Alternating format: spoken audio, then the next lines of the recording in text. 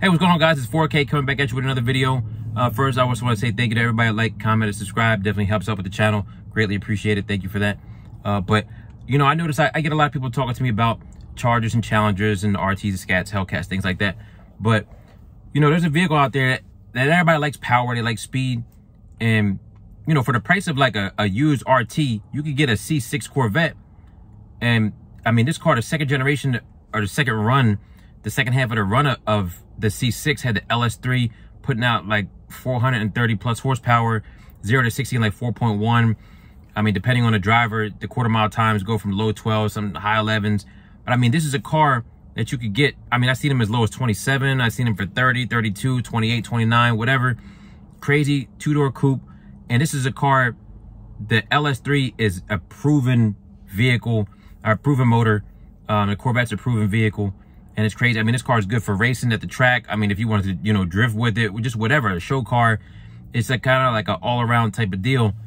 And they don't cost that much money. And it's something where you could throw an intake exhaust, you know, headers, a tune, and make some good power out of this car and make it, you know, real fast, real competitive for not a lot of money. And if you really want to get, not even crazy, a cam and some head work, you know, will really get this car going.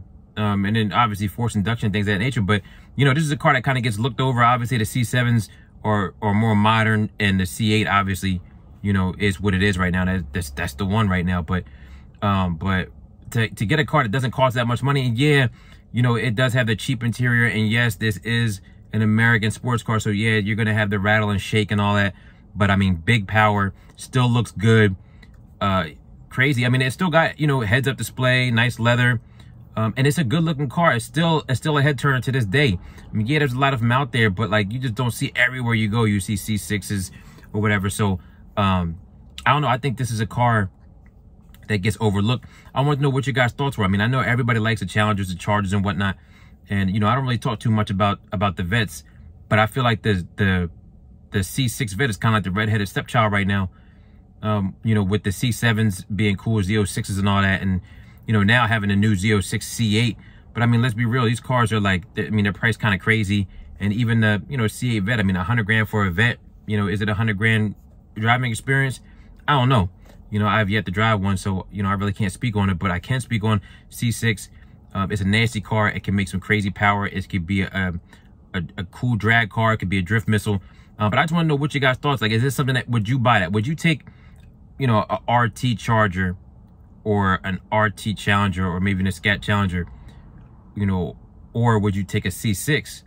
I mean, if you look at what are the Chargers doing, 0 to 65 seconds, 5.1. This is a whole second quicker, 4.1.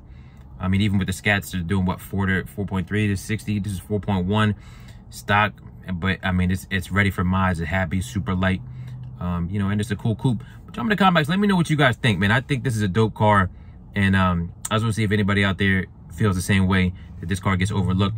But jump in the comment box, man. I appreciate everybody, and I'll catch you guys in the next one.